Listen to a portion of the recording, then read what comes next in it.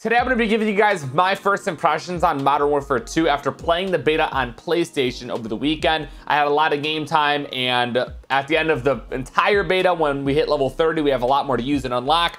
I'm going to give you guys a full honest review and if you guys should buy the game or not. So starting off with the good, right off the bat, I enjoyed the maps so much more than Modern Warfare 2019. They actually have flow to them. A lot of them are medium to small. The only map I really didn't like was Hotel. There was a little too much going on it. Museum was really good. I think the only problem with Museum was how many players were on it. It was only 6v6. I think in a 10v10 game mode, that map's gonna play amazing. And then we had Farm and the other small little town map, which was awesome, probably my favorite one. Another thing I really enjoyed about Modern Warfare 2 is the new weapon ranking system. So it's still kind of confusing to some people, but the way you kind of rank up your weapons is they're all kind of tied in together. So here's my base, my M4. Next is the LMG, the 5.56 Icarus, and then the M16, another assault rifle. And if you want to unlock all the attachments for the M4, you need to go ahead and use these other weapons, which gives the game variety and you a reason to use these different weapons. So after all these weapons reach max level, you then have all the attachments for the M4. So the current max level for the M4 is like level 19 or 20. I probably knocked out 17 of those levels in a game of domination. I dropped probably like 20, 25 kills, and it was damn near done. Like, it just flies through, and then I can move on to the next weapon. I'll already have some attachments because I unlocked them from the M4. So I'm not starting off from like barely level 1. 17 levels here, good, kind of moving on.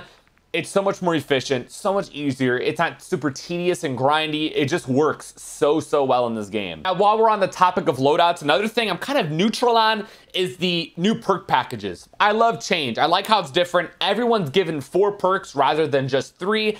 But my only issue is the way you earn them in match. So it just tells you the perks that you earn. We got quick fix here and then bird's eye, but it doesn't tell me how I can unlock those. Is it just game time? Is it maybe my score? Like, it doesn't tell me how exactly I can rank it up, but I do love the concept. So I start off with scavenger and double time, and then throughout the match, I'll earn quick fix maybe in the middle of the game, and then maybe near the end or 75% of the way through the match, we get bird's eye. It's just a cool concept. I like how it's a little bit different, and there's just so many different options here that you could do, because base perks here, if we want to add to base perks, we have all of these perks to look through. We got 8 different perks, okay? And then we move on to the bonus perk. We have, what is this? 6, 7 perks right here. And then the ultimate perk, we have another like 5. Like, there's just so many perks to choose from. It just makes for such a wide variety of perk package options. Like, the opportunities are endless with what you can create in this loadout system. On top of there being so many customization options in the perks,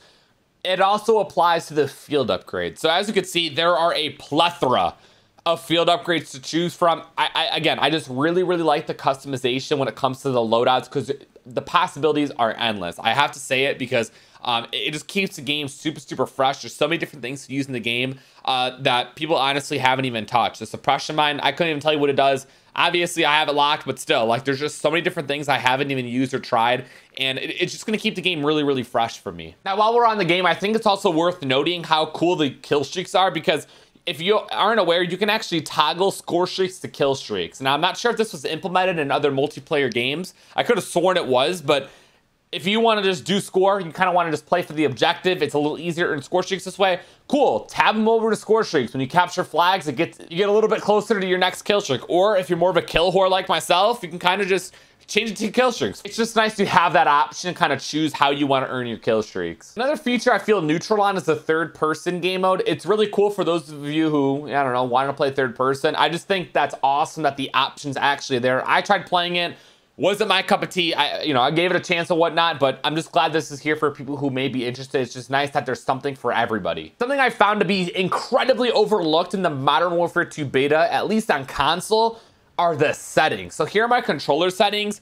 There are so many options to perfect exactly how you want your settings to be and how you want the game to feel. It's unbelievable. Like, here's just the regular controller settings. Like, you get this in, any other Call of Duty. But here in the advanced settings, there are so many different options, and I love it so much because it helps you just be as comfortable as possible on the game. Now, moving on to some of my dislikes / things I could just care less for is just kind of the menu. So for instance, the quick play, the way you access these different modes, it's just too much, man. I don't like how I gotta scroll over here to look for this. If I wanna I got a filter through here. It would just make sense if these were maybe a little bit more just smaller. Maybe they were all in the filter right here rather than right there. The loadout, custom loadouts are all on the bottom horizontally. I just feel like it should be like every other Call of Duty game vertically on the left side. It's just so much easier to use. Sitting in my perk packages, again, these are horizontally. I didn't even know there was a little bar down here. I got to go all the way to the right. If I want to edit the one over here, I got to hit edit perks, choose this. Okay, cool. Back out. I'm back to this menu. I click this again. I gotta go over here. I want to put this back on. I'm back to this. It's too much, man. It's just not organized in a way that I like it. It's just too complicated. I just don't like how much is hidden. I gotta keep scrolling over here. Again, make it vertical. Maybe have these perks on the right side over here. Organization, please. Oh, also, same goes for the friends list. For those of you who don't know how to find the friends list, you need to press R3. You gotta press the right analog stick. Pull up the friends list. Here's the people in your party. Okay, one friend's in a part. Okay, here's my friend in a party. Here are all my other. Okay, then we got friends over here. Why is it horizontal? Why aren't they just all right here in front of me like Warzone and Modern Warfare? Oh, we have a friends tab. W. Cool. Now I get to see all of my friends here. I got, oh, my friend requests are here. Go over here for the part. It's a goddamn mess. I'm moving away from the Modern Warfare 2 menu. Another huge issue I had was the time to kill. There's some instances where I swear I shot first and I'm the one who ends up dead. Doesn't make any sense. There's other instances where I run around the corner and before I can even see who's there, I'm done. I mean, I have zero chance to kind of react and win a gunfight. The TTK needs some tweaking. It's way too quick. It just doesn't make any sense to me. I like that little slower TTK where at least you have a fighting chance if you get shot in the side or in the back rather than just being insta-melted all the time. Another huge change I believe we need to see when the full game launches is the mini-map. So as of right now, it's not a classic mini-map. It's like how it was in Modern Warfare 2019. In order to see red dots ping on the radar, you need a UAV. So if people are shooting an unsuppressed weapon without a UAV up, they're just not gonna pop up on your mini-map. Now, apparently the reason they do this is because it's more rewarding when there's a UAV up, but listen, if it ain't broke, you don't need to fix it. And that's literally applies to this situation right now because we've had it for all these years. No one's ever complained about it. It's never been an issue. Why are we changing it? For what reason? There's no reason whatsoever. UAVs are always going to be rewarding because it's flashing, always showing people.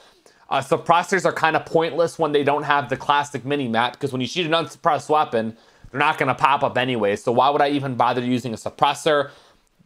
We got to go back to the classic mini-map. I think they're going to end up changing this because in the Vanguard beta, it was the same issue and then they ended up changing it, thankfully, or it was Cold War. One of the games, they ended up changing it and everything was good. We never heard another complaint about it. I just don't understand why they're trying to shove this option down our throat.